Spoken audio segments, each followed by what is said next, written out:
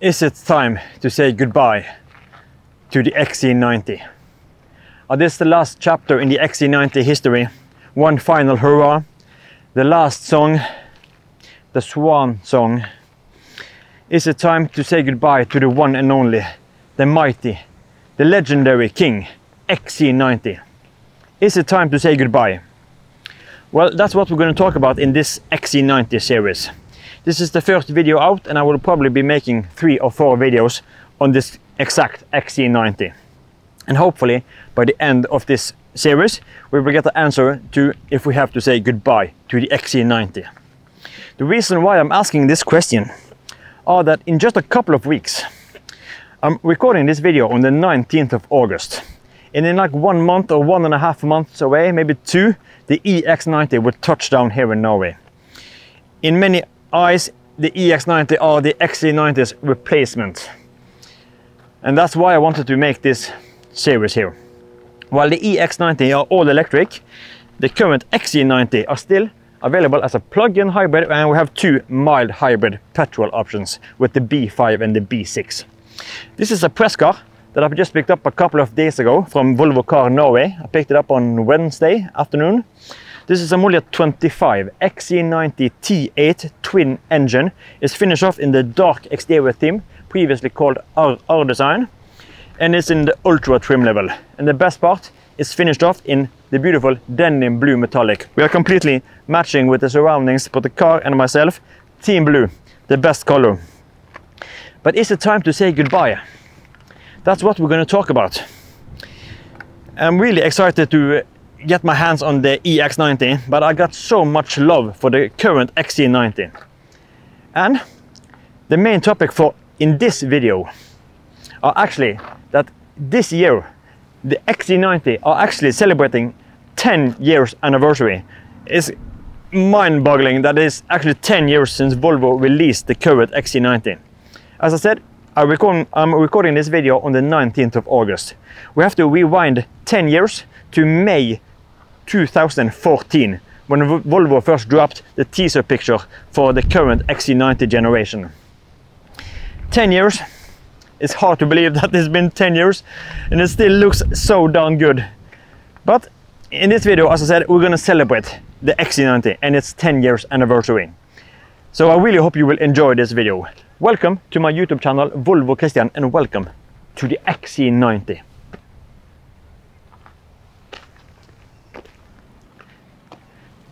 Before we are kicking off the XC90 celebration, I just wanted to give a little explanation to why I wanted to book this exact press car.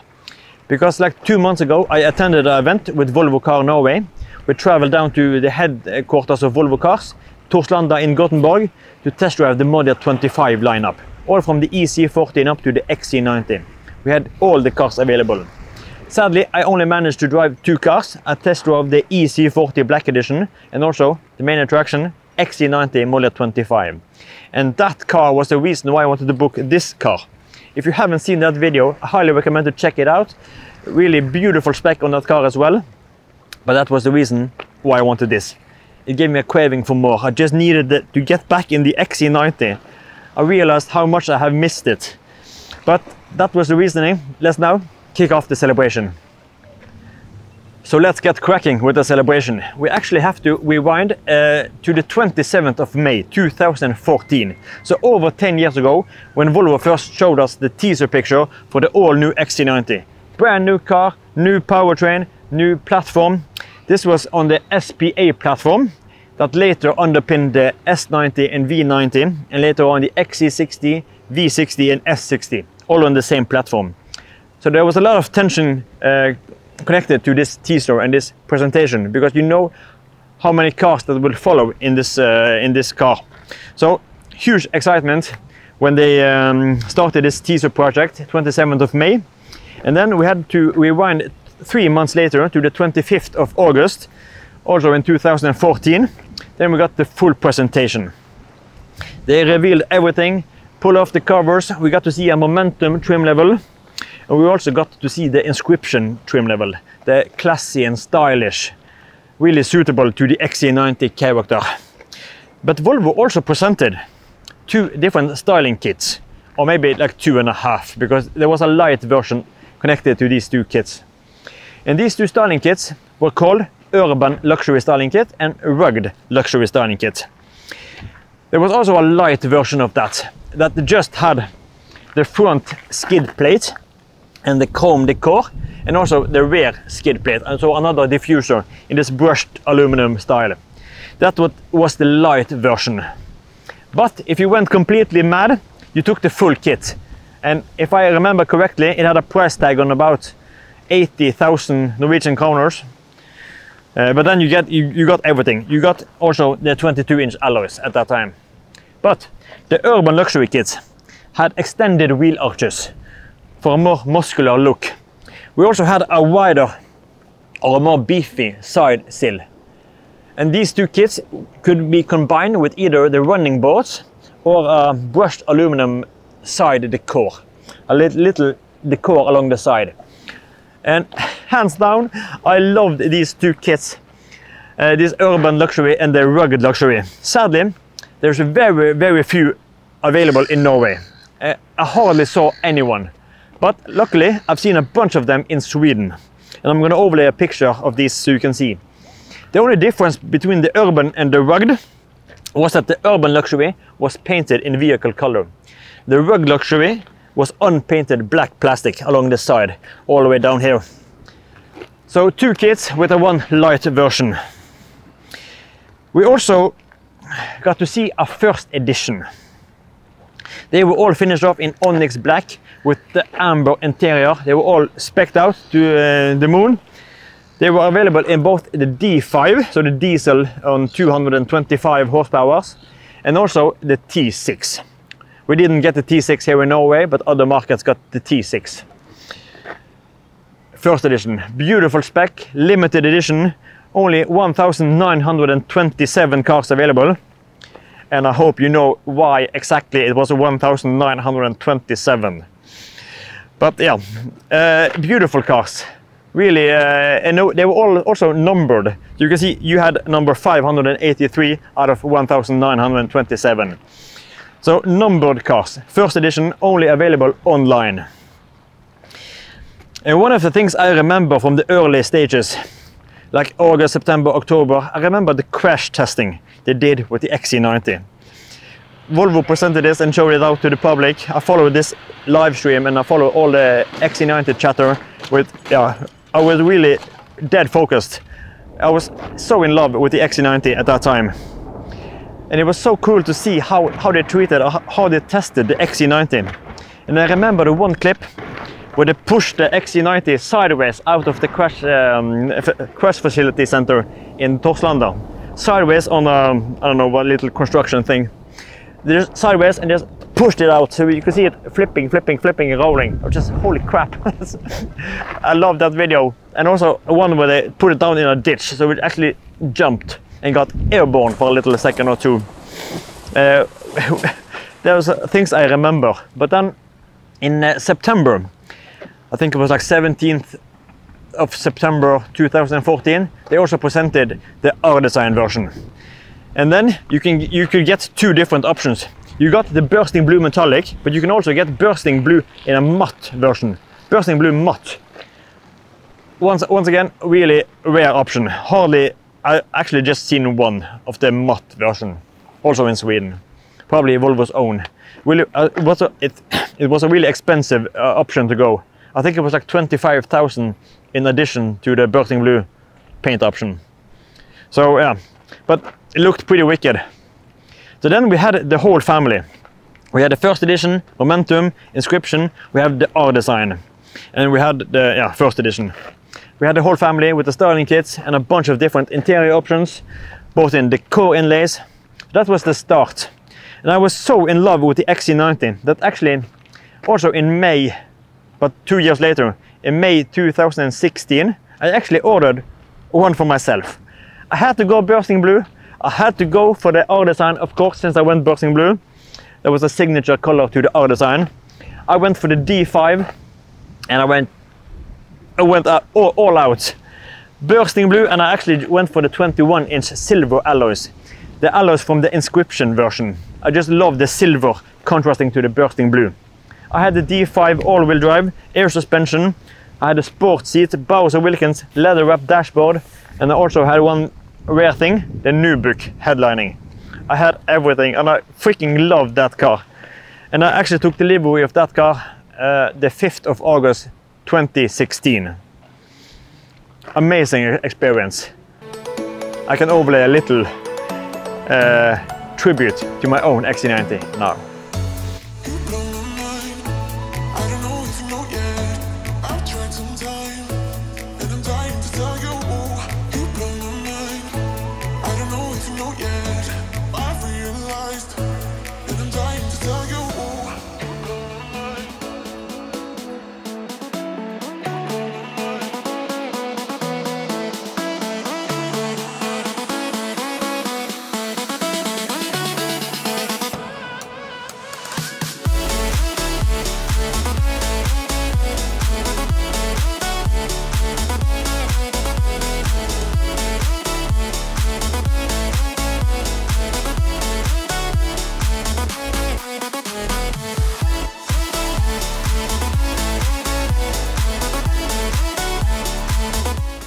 But the story continues. We have to jump forward to February of 2019.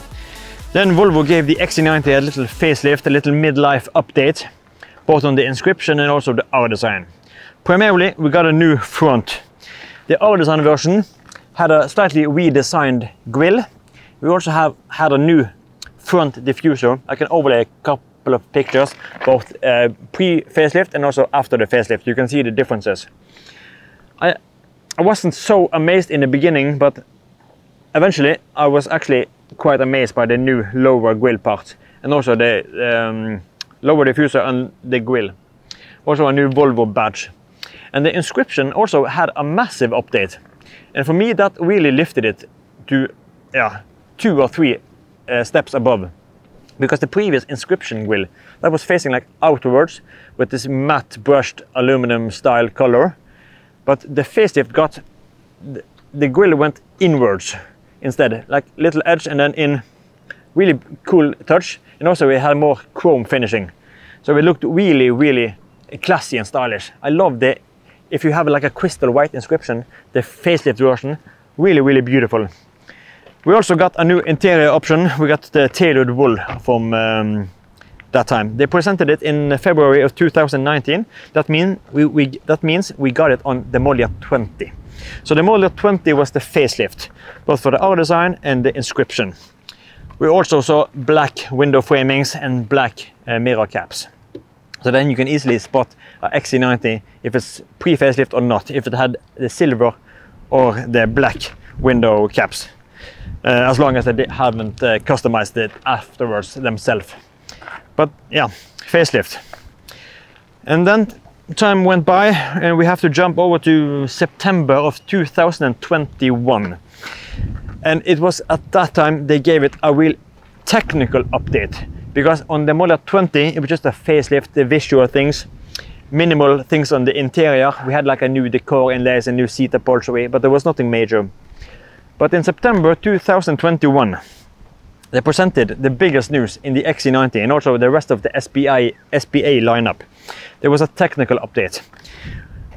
We boosted the battery much bigger, and instead of the 87 horsepower rear electric motor, we got a motor on 145 horsepower. So bigger battery, stronger engine. So the system power, it went up from 390 horsepower and up to 455 horsepower in the T8 variant. And that was affected from Model 22.5. So not the early Model 22s, but the midlife Model 22.5. And later on the Model 23 and so on and so forth. So that was the biggest technical updates. And it's in that spec we find this Model 25. The battery, 18.8. I actually had written down some notes. Just gonna jump in the car because the battery has also changed from the beginning.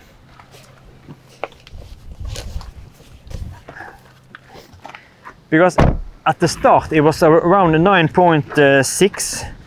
Just want to find the notes so I don't say anything wrong here in this. 9.2 actually. Initially the T8 plug-in hybrid When they started it in model 16, it was 9.2 kilowatt hours. And then in model 18, it went over to 10.4, and model 20, 11.6. But then September 2019, when they September 2021, when they presented this, it went up to 18.8 kilowatt hours with the new 3-layer battery. Same size, but they managed to have an additional layer. So really bumped up the power, 18.8 kilowatt hours. So that happened on model 22.5. Another key difference for me actually regards to the petrol tank, because the first T8, they had a really ridiculous petrol tank on just 50 liters, but on model 19 it boosted, at least on the XC variant, up to 71 liters, and we still have that today, 71 liters. And that happens, yeah, model 19. Another thing I mentioned here are the AC charging. Since this is a plug-in hybrid, you can charge it here at home, AC power, this dumb flap thing going on. Let's see if we can connect it there. In the beginning, it was 3.6 kilowatts. But then model 24, so pretty late, they boosted it to 6.4 kilowatts. So now you can fill it from 0 to empty in about 3 hours or so. I usually charge it overnight, and the consumption on this thing are quite impressive. I had this exact press car since Wednesday late afternoon, and I've driven about 400 kilometers since then. Today is Sunday, and the consumption is about 3.8. So yeah, you get a really low consumption if you want to, and if you're possible to charge it at home. And it's almost criminal that you can have so low consumption. It's lower than my S60. Another thing I want to talk about while we celebrate the XC90 are actually the success it has gotten the last 10 years. So we're going to look at the sales figures. We're going to start with the general sales figures for Volvo cars. So in 2023, Volvo sold 708,700 cars. Pretty impressive. And 595,200 of those were mild hybrids or plug-in hybrids. We also had a little bunch with the diesels before they phased that out. And 16%, so 113,500 were pure battery electric vehicles, like the XC40 and the C40. So all electric. And then Q1 2024, they sold 182,000 cars, 182,700. And of those, I can put in the number here as well, 144,500 were recharge cars, so either plug-in hybrid or mild hybrid. And then 21% were battery electric, so 38,100. So a little increase on the battery electric cars. But you see, there's still a high demand for plug-in hybrids. So that's why we will find an answer in the last video to what happens if we have to say goodbye with the XC90 based on these numbers. You see, 77% still picks either a plug-in hybrid or a mild hybrid. 79% of Volvo's total sales. And as I said initially in this video, the XC90 are available in the B5, B6 and the T8. So the B5 and B6, those are the mild hybrid versions. But then we're going to look at the only the XC90 sales figures from start and all the way to 2024 Q1. It took some time to find these numbers, but all of these annual reports from Volvo are available online. I just had to look through them all. I'm just going to overlay them here on the side, or maybe that side, depending on where I have room for it. We're starting in 2015, when it almost started to rain here, when I started to deliver out the XC90. The first year, 40,000. And then it went over to 91,000 the year after, 87, 94, 100, 92, 108, 97 and 107,000 cars last year. 107,500 in 2023, 9 years after launch. That is just impressive. How the heck can they sell 107,000 cars 9 years after it got launched? That is only a testament to how good the car is. People love it, and I love it. It's the king. And 2024, first quarter. I couldn't find the numbers for the second quarter, even if we are in August now. But the first quarter, 26,000. And with that, if they can duplicate that for every single quarter, that would be approximately like 100,000 cars. So they are going strong with the XC90. Really impressive sales figures. So that was all the notes I had to have on my little cheat sheet. But now, 10 years after, what happens with the XC90? Well, you have to follow me in the next video to see what answer I'm landing on. Is it time to say goodbye to the XC90? Let's see. Is it time? Maybe, maybe not. Let's see what happens in the next video, or maybe in this XC90 series at least. I will be making like 3 or 4 videos. But at the end of this video, I hope it's not too long already, I have compiled a little recap, because I love to take pictures and I love Volvos, so I have a shitload of pictures on my computer at home. And I went through all the XC90 pictures in all the different folders from each individual years, and all the trips I've been and all the cars I've seen. I extracted the best XC90 pictures, either the best picture itself or the best car and specification or history or memory connected to that car, and compiled it down to 90 cars, 90 pictures. So at the end of this video now, you will see 90 pictures, my 90 best XC90 pictures, as one last hurrah, one final celebration for me. So I hope you will enjoy this 90 pictures of the XC90 from the start and all the way up to the end here afterwards. Hope you will enjoy this.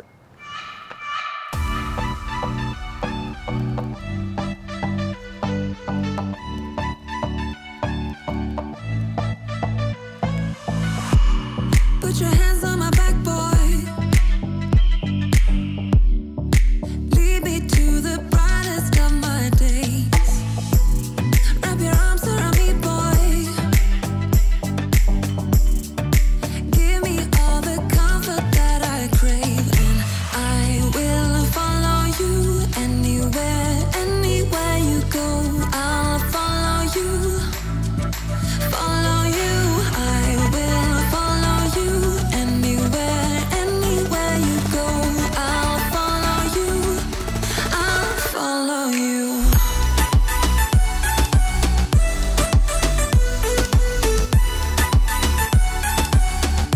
I'll follow you.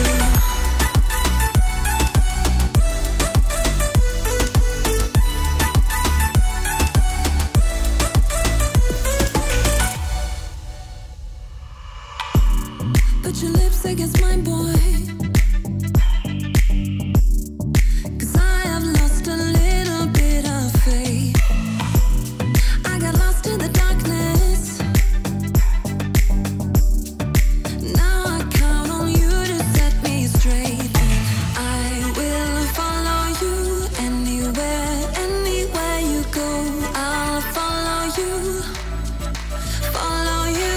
I will follow you anywhere, anywhere you go.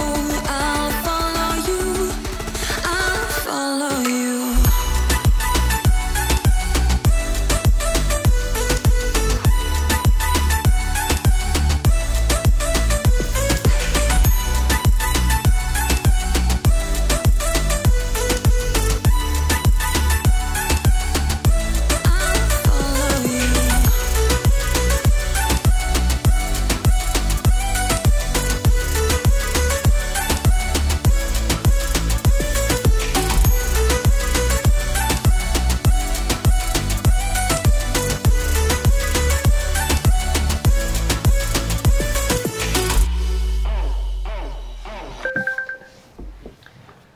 That was it for my XC90 celebration. The best pictures, the best 90 pictures of the XC90, or the best spec XC90s I've seen in the last 10 years. I really hope you enjoyed this video clip. I really enjoyed making them, and I have a shitload of pictures of the XC90. I could probably make 900, but these are the top 90 for me. And we're ending it here with the model 25. And still, after 10 years, it looks so darn glorious. I love the XC90, and as you saw from the sales figures, I'm not alone. I've only owned one XC90, but maybe I have to go back to the XC90. I'm such a huge fan. Even if I don't need a space, I just love the comfort and the luxury and just the overall power it delivers. But that was it for this video. I have to wrap it up now. Tomorrow after work, Monday evening, I will be heading down to Sweden to visit Volvo Cars Torslanda. Hopefully, I get to see a EX90 in mulberry red outside the fences, so I can legally take a picture and share with you. That has evaded me, and also the platinum grey on the EX90. And I just had to take a road trip with the XC90. So no work for me on Tuesday. I said I have to have a 1 day off work to take this for a road trip. And what better place is it to drive the XC90 down to the home of Volvo, and also the place where this car are produced, at Volvo's factory in Torslanda. It sounds like a winning recipe to me. So I hope I see you in the next video, and also the last videos in this XC90 series, so we can find the answer to if we have to say goodbye. And also as a little celebration to the XC90, 10 years. But now it started to rain here in Oslo, so it's time to jump in the XC90. I really hope you enjoyed this video, and I hope I'll see you in the next one. Take care and bye bye.